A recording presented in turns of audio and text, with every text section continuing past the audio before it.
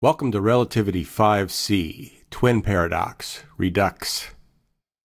This video expands on video 5A, and it's assumed you've watched that. A link in the video description. Recall that in the twin paradox scenario, twins are born on Earth. One stays on Earth while the other speeds off, turns around, and returns to Earth. When the twins are reunited, Earth twin is older than space twin. In the case we consider, space twin travels at 60% the speed of light. This causes her clock to run slower by a factor of 0.8. As a result, while Earth twin ages 10 years, space twin ages only 8 years. To personalize things a bit, let's name Earth twin Earl and space twin Stacy. Now, imagine you are present at the start and the end of the experiment.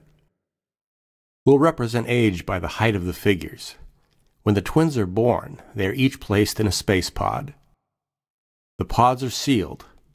Inside, each twin is isolated from the outside world. They can only experience local phenomena inside their pods. You go away. Years later, you return and find the pods in their original places. The pods open, and Earl is 10 years old, while Stacy is 8 years old. You want to explain this difference. The only information you have are the twins' accounts of their time in the pods. You ask Earl what happened.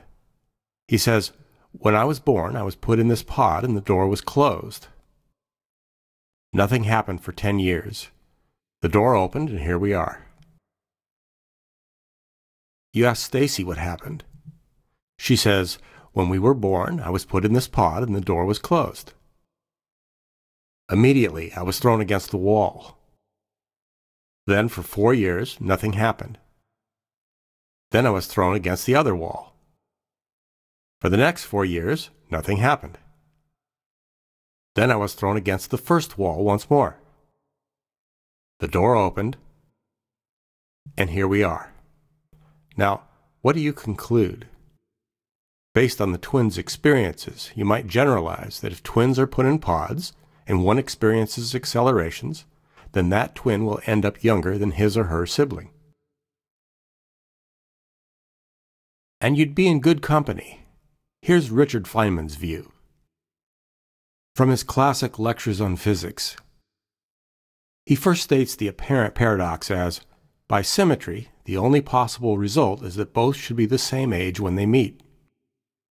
Then he explains, but in order for them to come back together and make the comparison, one must either stop at the end of the trip and make a comparison of the clocks, or more simply, he has to come back, and the one who comes back must be the man who was moving. And he knows this because he had to turn around. When he turned around, all kinds of unusual things happened in his spaceship. The rockets went off, things jammed against one wall, and so on. So the way to state the rule is to say that the man who has felt the accelerations, who has seen things fall against the walls and so on, is the one who would be the younger. That is the difference between them in an absolute sense, and it is certainly correct. Note that Feynman doesn't say that the acceleration caused the age difference, and video 5A doesn't make that claim either. However, there is no way to implement the twin paradox without accelerating one of the twins, and we are guaranteed that the accelerated twin will end up the younger. In this sense, the acceleration at the midway point is the key event that breaks the symmetry between Earl and Stacy. An interesting way to look at this is in terms of Minkowski's concept of proper time, which is central to the general theory of relativity. It's also an easy way to get numerical values for twin paradox scenarios. Identify two space-time events with coordinates t1, x1, and t2, x2. If a clock moves uniformly between these events, a straight line on the space-time diagram, it will measure an elapsed time delta s equal to the square root of the difference of the square of the change in time coordinate and the square of the change in space coordinate. This proper time will be obtained regardless of the reference frame used to describe the events. In our twin scenario, Earl stays at x equals 0 for 10 years. His velocity is 0, and the proper time of his space-time path is 10 years. On her outbound segment, Stacy moves 3 light-years in 5 years. Her velocity is 3 over 5, and the proper time of her path is 4. On her inbound segment, she again moves 3 light-years in 5 years. Her velocity is minus 3 over 5, and she experiences another 4 years of proper time. Thus she ages a total of 8 years to Earl's 10. We can clearly see Feynman's rule. Earl followed a straight path through space-time. He felt no acceleration. Stacy followed a path with a kink, a change of velocity, a change of reference frames, and acceleration. She got thrown against the wall of her pod. She ends up the younger twin. Suppose Stacy doesn't accelerate, but moves uniformly to a distance of 6 light-years after 10 years. She will age the elapsed proper time of 8 years.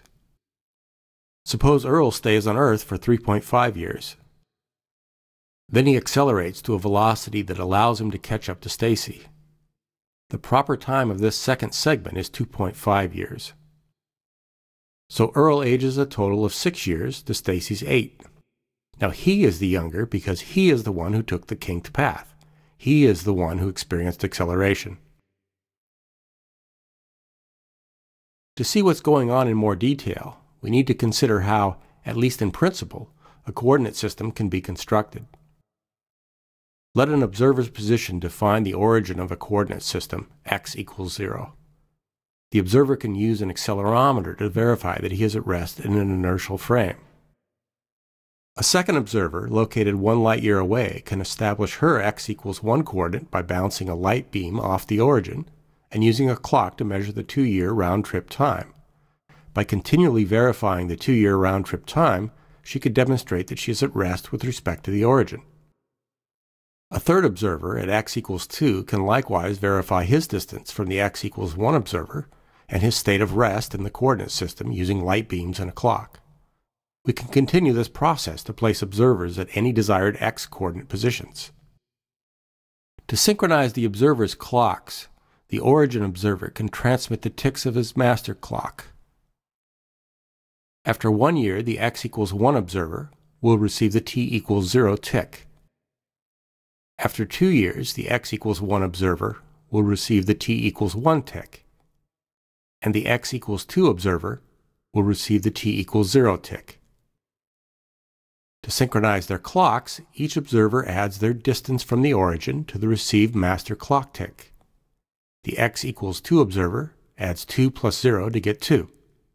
The x equals 1 observer adds 1 plus 1 to get 2, and so on.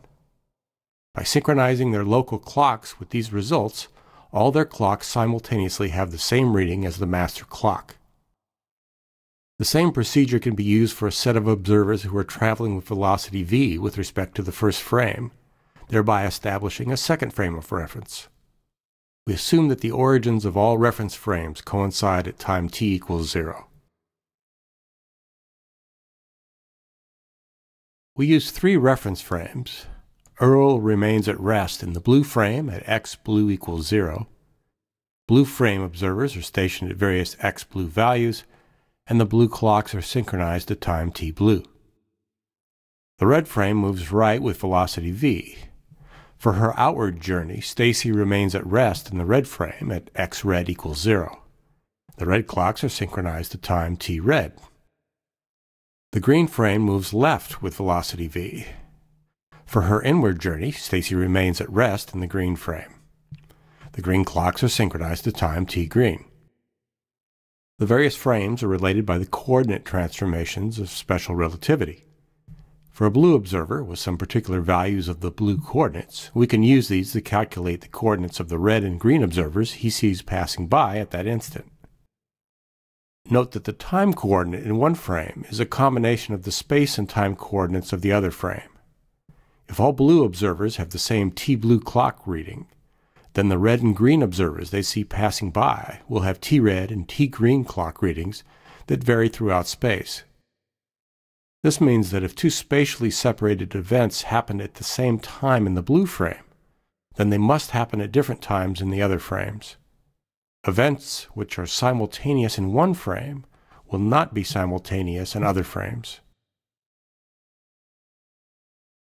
Let's visualize the experiment as it appears to blue frame observers. The blue frame observers are in the center row. All their clocks are synchronized to T blue equals 0 to begin. Some of the red frame observers they see are shown in the top row, and some of the green frame observers they see are shown in the bottom row. And we show rings around the twins' locations. Earl is in the blue ring, Stacy is in the red ring. Stacy moves to the right with the red frame. Because she's moving, the blue frame observers see her clock running slow. Stacy reaches the turnaround point when her clock reads 4. The blue frame clocks, including Earl's, read 5. Stacy now jumps from the red frame to the green frame. The green frame observer she joins has a clock reading of 8.5, and that is where we start measuring elapsed time for the return path. As Stacy moves left with the green frame, the blue frame observers again see her clock running slow. When she rejoins Earl, her green frame clock has advanced from 8.5 to 12.5 for a total of 4 years. So Stacy is 8 years old, while Earl's clock shows his age as 10. Here's a summary of the journey as seen by the blue frame observers. Earl is at rest during Stacy's outward trip, which takes 5 years. Therefore, Earl ages 5 years. Because Stacy is moving, her clock runs slower, and she only ages 4 years. After she accelerates, that is, jumps frames, Earl is still at rest, and her return trip takes 5 years. Earl ages 5 years. Stacy is still moving, so once again she only ages 4 years. Earl's final age is 5 plus 5 equals 10 years. Stacy's is 4 plus 4 equals 8 years. Here we plot Earl and Stacy's ages according to Earl's bookkeeping of simultaneous events. Earl's age is on the left, Stacy's on the right. The line colors correspond to the frames the twins are in. According to Earl, Stacy's rate of aging is always 80% of Earl's.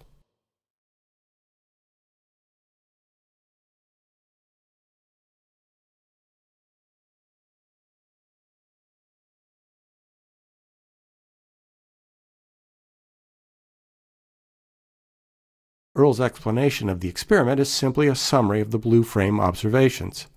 Stacy was always moving at a speed of 0.6, so her clock always ran slower by a factor of 0.8. Therefore, during each 5-year leg of the trip, she aged 4 years for a total of 8 years. That's why I'm 10 and she's 8. Now let's visualize the experiment as it appears to red frame observers. Stacy is at rest in the red frame while Earl is moving, so red frame observers see his clock running slow. After 4 years, Stacy is 4, while Earl is only 3.2. Then Stacy jumps from the red to the green frame. The green frame observer she joins has a clock reading of 8.5. Now Earl is still moving, but Stacy is moving even faster, so her clock runs even slower than Earl's. In the red frame, the return trip takes more than twice as long as the outward trip, but Stacy's clock runs so slow that she still only ages 4 years. Earl's age increases from 3.2 to 10 years. According to the red frame, the first part of the experiment lasts 4 years. Stacy is at rest, so she ages 4 years. Earl is moving, and he only ages 3.2 years. The second part lasts 8.5 years. Earl is still moving, and he only ages 6.8 years. Stacy is moving even faster, and she ages only 4 years. Earl's final age is 3.2 plus 6.8 equals 10 years. Stacy's final age is 4 plus 4 equals 8 years. Finally, let's visualize the experiment as it appears to green frame observers. Earl is moving, and his clock runs slow. Stacy is moving even faster, and her clock runs even slower.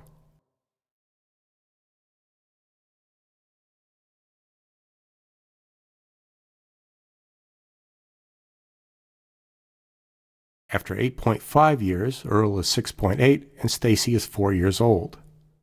Now Stacy jumps to the green frame. Earl continues to move at the same speed, but Stacy is now at rest, so Earl's clock runs slower than Stacy's. According to the green frame, the first part of the experiment lasts 8.5 years. Both twins are moving. Earl ages 6.8 years and Stacy ages 4 years. After Stacy jumps to the green frame, she is at rest for the second part. This lasts 4 years and Stacy ages 4 years. Earl is still moving and he ages 3.2 years. Earl's final age is 6.8 plus 3.2 equals 10 years. Stacy's final age is 4 plus 4 equals 8 years. Here we have 3 different descriptions of our experiment. All 3 agree on the final observable outcome, that when Earl and Stacy are reunited, Earl is 10 and Stacy is 8. But they disagree on the sequence of events leading up to this. For example, in the blue and green frames, Stacy initially ages more slowly than Earl. However, in the red frame, Earl initially ages more slowly than Stacy. We might be tempted to demand to know what, quote, really happened. Relativity tells us there is no unique answer to this question. What really happens depends on your frame of reference, because there is no preferred frame of reference defining absolute space, and there is no preferred system of synchronized clocks defining absolute time. Each frame of reference has its own description of the sequence of events. Each is equally valid, and they all agree on the observable outcomes.